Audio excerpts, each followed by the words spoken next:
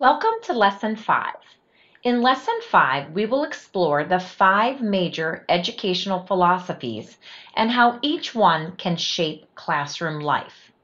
You will have an opportunity to inventory your own personal beliefs about education and compare those to the 5 classic educational philosophies. After reflecting on your beliefs, you will draft your own personal philosophy statement. There are 5 classic philosophies of education.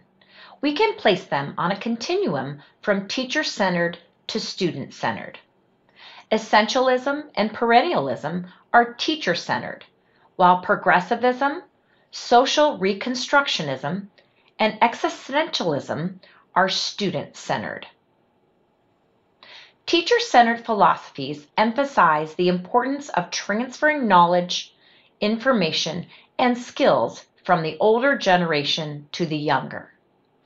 The teacher's role is to instill respect for authority, perseverance, duty, consideration, and practicality. Success is demonstrated through tests and writings and actions that adhere to traditional and moral behavior. Essentialism accumulates knowledge of civilization through core set of courses. They frown upon electives that water down academic content. They agree with a back to basics approach to train the mind, promote reasoning, and ensure common culture among all Americans. Mastery is necessary to be promoted. This philosophy is teacher-centered. Perennialism is also teacher-centered. It focuses on books, ideas, and concepts, and students learn directly from the great books. It believes that the goal of education should be to develop rational thought and to discipline minds to think rigorously. It pays special attention to teaching values and character trainings. Many religious or parochial schools reflect the perennialist tradition. Teachers rarely lecture but facilitate discussion seminars. Student-centered philosophies are less concerned with the past and training of the mind, and more focused on individual needs, contemporary relevance, and preparing students for the changing future.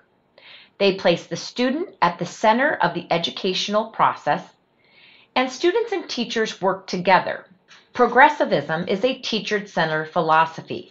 It has organized schools around the concerns, curiosity, and real-world experiences of students. The teacher facilitates learning by helping students formulate meaningful questions and devise strategies to answer those questions. The answers are derived from real-world experience. They apply pragmatism when an idea is tested, and if it works in the real world, it has merit. The teacher is typically not standing at the front of the classroom with desks in a row, but students are working in small groups, moving about freely. Teaching often occurs through field trips, computer simulations, and interactive games and websites.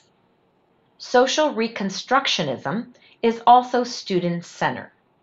It encourages schools, teachers, and students to focus their students' energies on alleviating social inequalities and reconstructing society into a new and more just social order. Teachers model democratic principles. Their role is to explore social problems, suggest alternative perspectives, and facilitate student analysis of these problems. Existentialism places priority on students directing their own learning. They believe the purpose of education is to help students find the meaning and direction in their lives, and that adults should not direct meaningful learning for students. They believe that truth is subjective and that each student should decide what he or she needs to learn and when to learn it.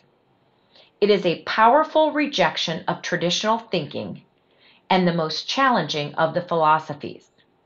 It focuses on humanities and tends to de-emphasize math and sciences. It is self-paced and self-directed.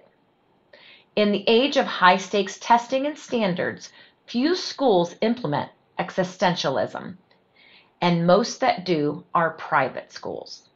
In addition to these 5 classic philosophies of education, there are psychological influences shaping today's school. The first being constructivism, which is also student-centered and asserts that knowledge cannot be handed from one person to another, but must be constructed by each, learning through interpreting and reinterpreting information in an effort to make sense of it. It involves scaffolding, which provides supports for students through questioning, clues, and suggestions to link prior knowledge to the new information. In a constructivist classroom, students and teachers constantly challenge their own assumptions. Constructivism dovetails with authentic learning, critical thinking, individualized instruction, and project-based learning. Behaviorism is the complete opposite of constructivism because it derives from the belief that free will is an illusion and that human beings are shaped entirely by their environment. If you alter a person's environment, you will also alter his or her thoughts, feelings, and behavior. They believe people react in response to a physical stimuli, such as positive reinforcement, which is often used to encourage a desired behavior. You will be asked to complete an inventory of philosophies of education by reading through statements and deciding how strongly you agree or disagree with them. Once you have completed this inventory, you will then reflect upon your answers and the information from this lesson to draft your own personal philosophy statement. Also consider the following questions. What qualities do good teachers have? What is the role of the teacher? What is the role of the student? What adjectives describe your teaching style? What is the most effective way to motivate students? What should students learn in school? What is the most effective way to assess student learning? And what is the purpose of school?